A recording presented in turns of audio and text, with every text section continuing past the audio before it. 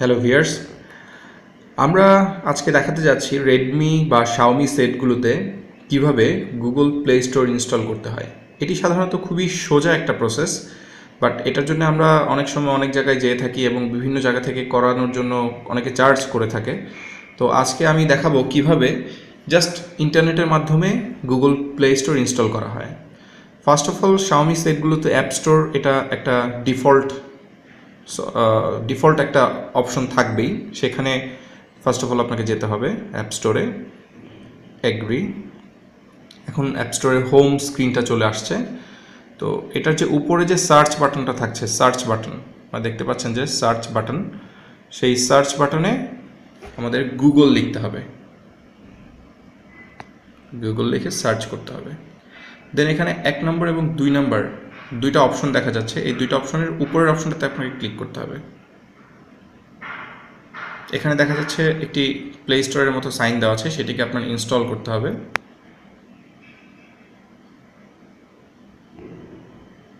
Install দেখা যাচ্ছে complete হয়ে গেল। এবার আমরা এই অ্যাপসটিকে লঞ্চ করব।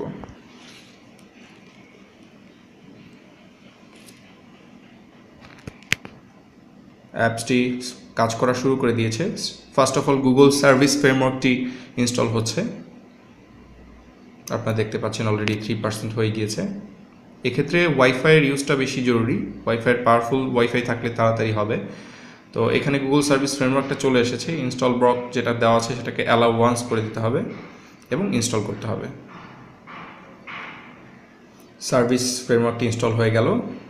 এখন নেক্সট গুগল অ্যাকাউন্ট ম্যানেজার, সেটি অটোমেটিক ইনস্টল হচ্ছে, দেখতে পাচ্ছেন আপনারা।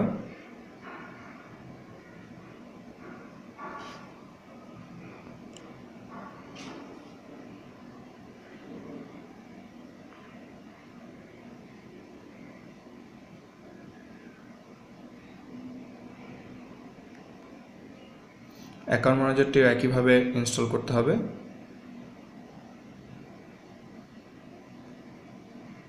এটা ইনস্টল হয়ে গেল।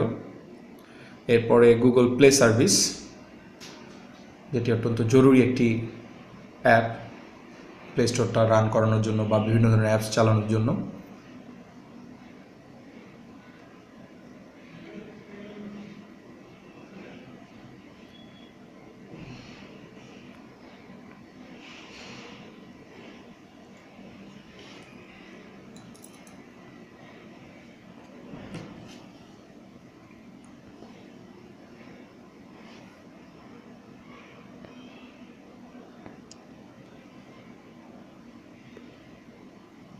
%31 32% রানিং।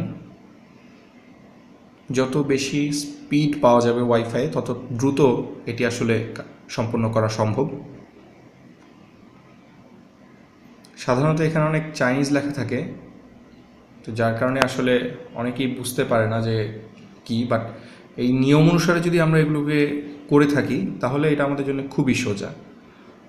আপনি ঘরে বসেই আপনার ইন্টারনেট ইউজ করে প্লে স্টোরটা ইনস্টল করতে পারবেন এবং তারপরে যে কোনো ধরনের সফটওয়্যার আপনি চালাতে পারবেন।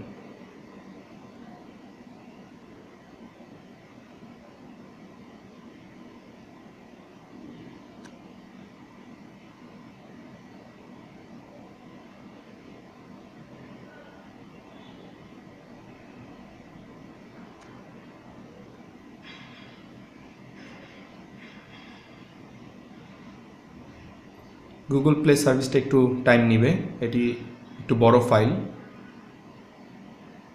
দেখতেই পাচ্ছেন এখানে ডাউনলোডিং 66% কমপ্লিট হয়েছে। তো এটা 100% হয়ে গেলে তারপর নেক্সট অপশনে আপনারা যেতে পারবেন।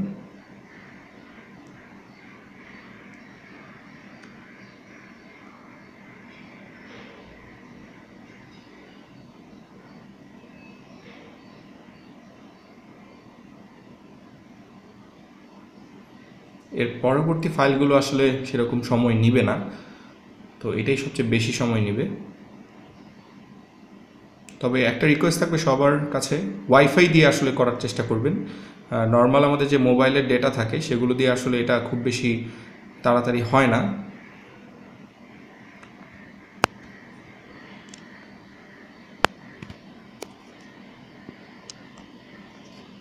একশো পার্সেন্ট হয়ে গিয়েছে।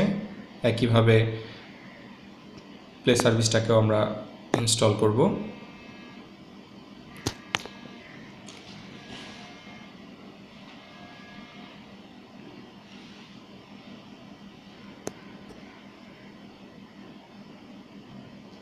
এটা ইনস্টল হতে একটু সময় নিচ্ছে।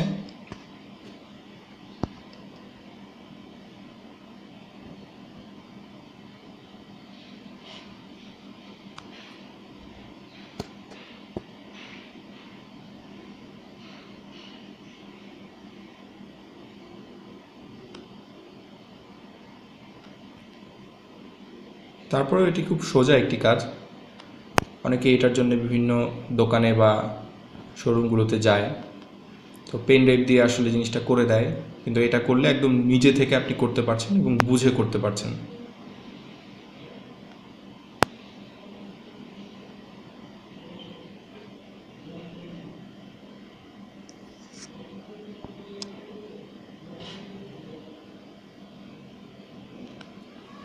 পুরো প্রসেসটি করতে আপনার আসলে 10 থেকে 12 মিনিটের বেশি সময় লাগবে না।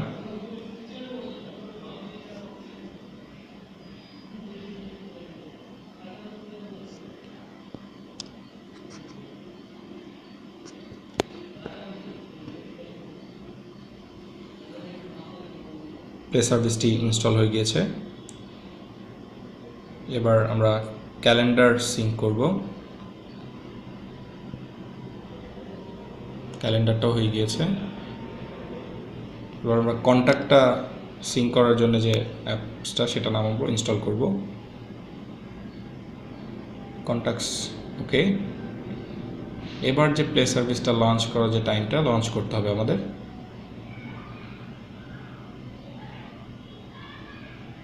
ওকে, লঞ্চ করে দিলাম। লাইসেন্স পারফেক্ট আছে। প্লে স্টোরটা এখন লাস্টলি প্লে স্টোরটা অ্যাড হচ্ছে।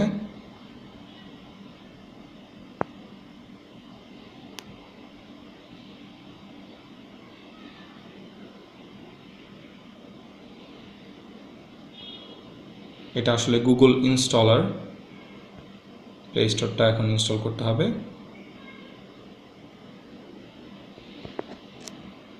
আপনারা চাইলে গুগল ইনস্টলার ফার্স্টে গুগল থেকে সার্চ দিয়ে এপিকে ফাইলটা নামিয়েও এই কাজটা করতে পারেন। অ্যালাউ।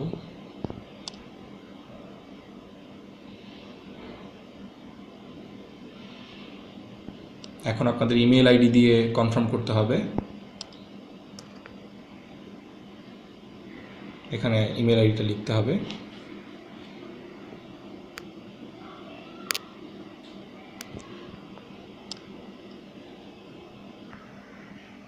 এখানে আমি অ্যাড করে দিয়েছি, তো পাসওয়ার্ড দিয়ে অ্যাকসেপ্ট করে দিতে হবে।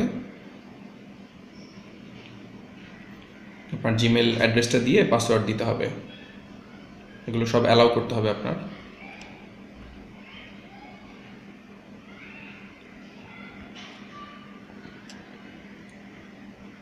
পেমেন্ট ইনফো আসলে আমাদের এখানে করা মানে ঠিকমতো করা যায় কিনা আমি জানি না, তারপরেও আমি এটাকে রিমাইন্ড বি লেটার দিয়ে চলে যাচ্ছি নেক্সটে। খুব সহজেই আমাদের আসলে গুগল প্লেটা চলে এসেছে, আপনারা দেখতে পাচ্ছেন। এটা আমাদের সেই গুগল প্লে স্টোর। এখন আমি এখান থেকে সব কিছু ক্লিয়ার করে দিচ্ছি। অ্যান্ড দেন কোথায় দেখেন এই নেক্সটের পেজটাতে আপনি গুগল প্লে স্টোরটা পেয়ে গিয়েছেন। তো এখানে যদি আপনি ইন করে যে কোনো ধরনের অ্যাপস, আপনি যেমন ফেসবুক আপনি ইনস্টল করবেন, সিম্পলি ফেসবুক লিখে সার্চ দিলে ফেসবুক আপনি ইনস্টল করে নিতে পারবেন।